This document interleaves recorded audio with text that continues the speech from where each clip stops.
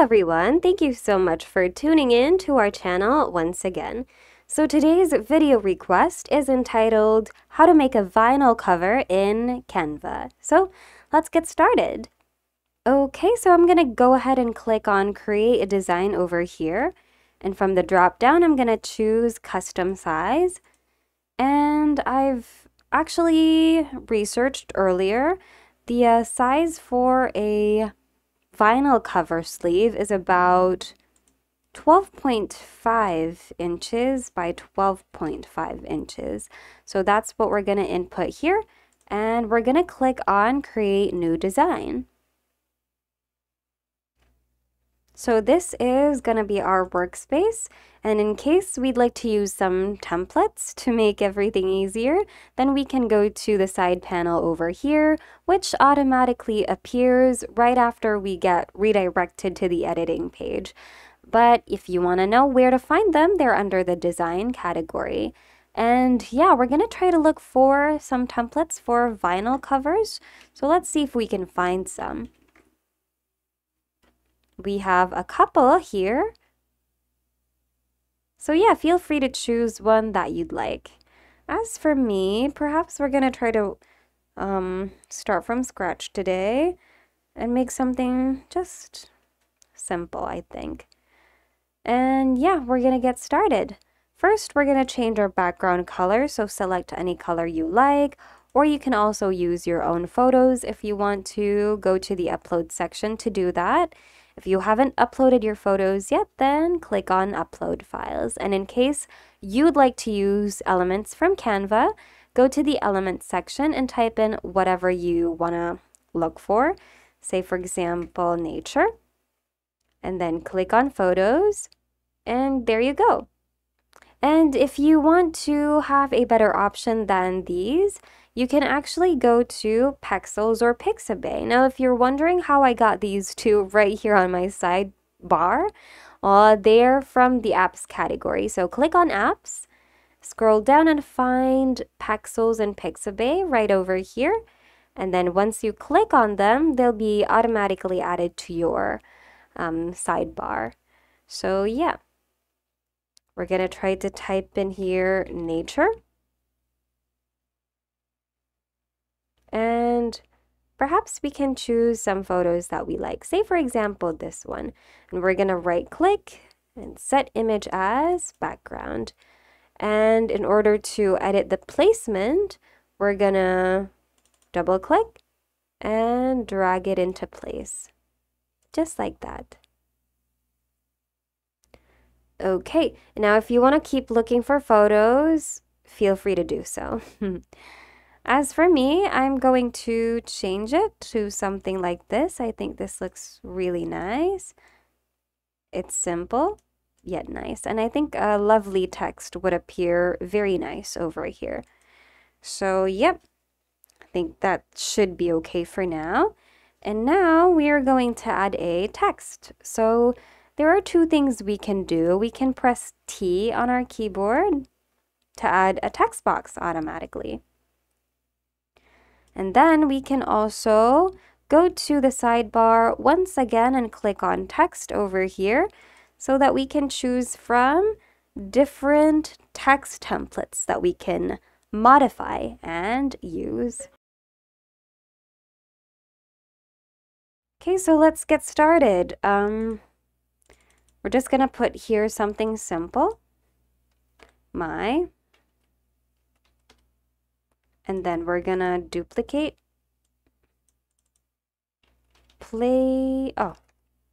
I'd like it to be like that. Playlist. And we're going to make it bigger than the other one. And for this, maybe we could adjust the spacing. And then we're going to try to select a different font for this text. So to do that, we're going to go to this button over here and choose whatever font we'd like to use. I'd like to use handwriting styled fonts. So let's type that on the search bar. And here we are. Let's try out everything here. Well, I think this is quite nice. So maybe we should stick with that, but let's try to see others. Everything is nice, so it's quite difficult to choose.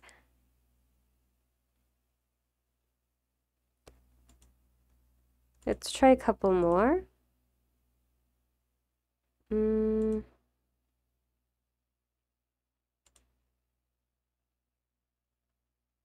This is quite nice.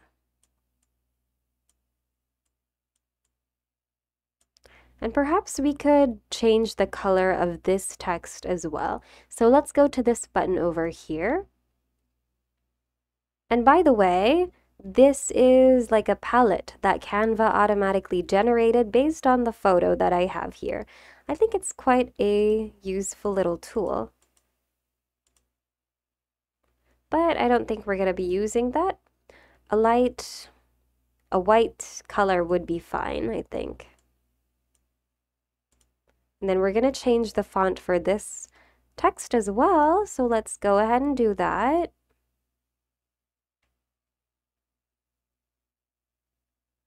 I'd like to use a corporate style font for this so that there would be contrast between the two texts and it would look more interesting. Okay, and maybe we could change the color to white as well. And perhaps we can also add some effects. Let's try to see what effect would look good.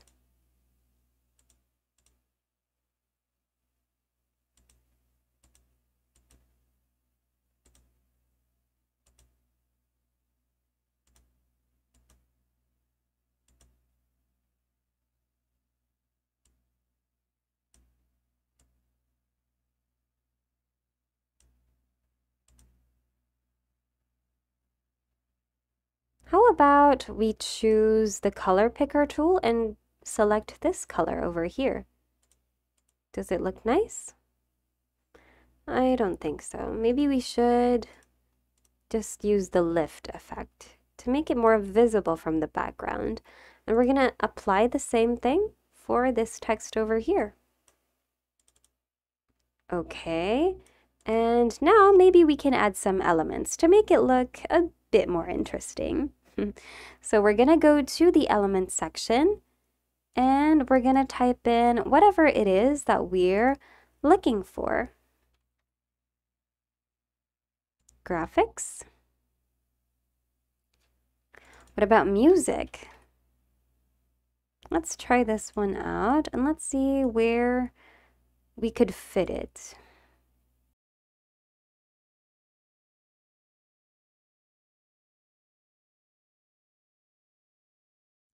Perhaps it would go great here, but let's give it a try. Let's try to change its color. And maybe we could add another. Perhaps we could duplicate it.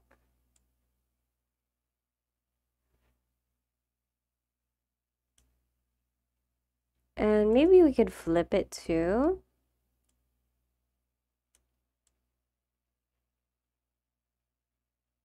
I don't think it looks great. So maybe we're going to leave it like that. And we're going to try to look for other elements instead that would fit our design.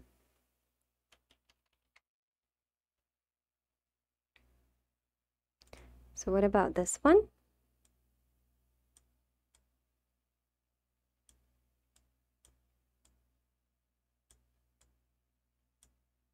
Maybe we could flip it as well and change its color to white.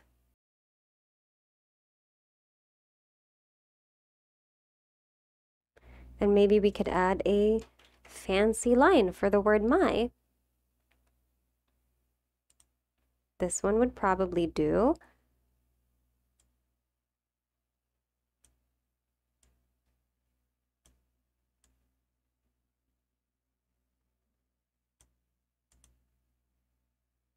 Yeah, I think it looks great. And yeah, you can actually add your whatever it is that you want to add below. So we're going to try to add a text here. Let's just type in something random. By Jane photo. And we're going to change it to white. And perhaps we're going to try to add a background color to it to make it more visible. We're going to go to Effects, Background, and we're going to select this color over here as background, but we're going to try to make it darker. And we're going to zoom in to see better. We're going to try to adjust the letter spacing as well. And then we're going to adjust its roundness as well as its spread.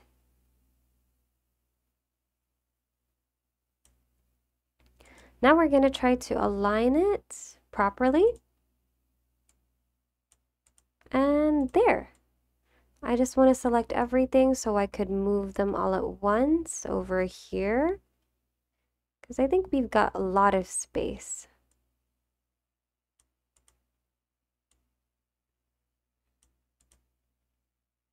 Okay, I think that should do it. So yeah, we're done with our design. And now we're going to go to the share button to download it. So we're going to go to download. And here you can select whatever file type you'd like your design to be saved as. PNG is the best for complex images or illustrations, but if you want to print it out, then the best option for you would be PDF print. And yeah, check other download settings as well according to your preferences. And once you're done, click on download. And your design will be downloaded. And I think that's all for today.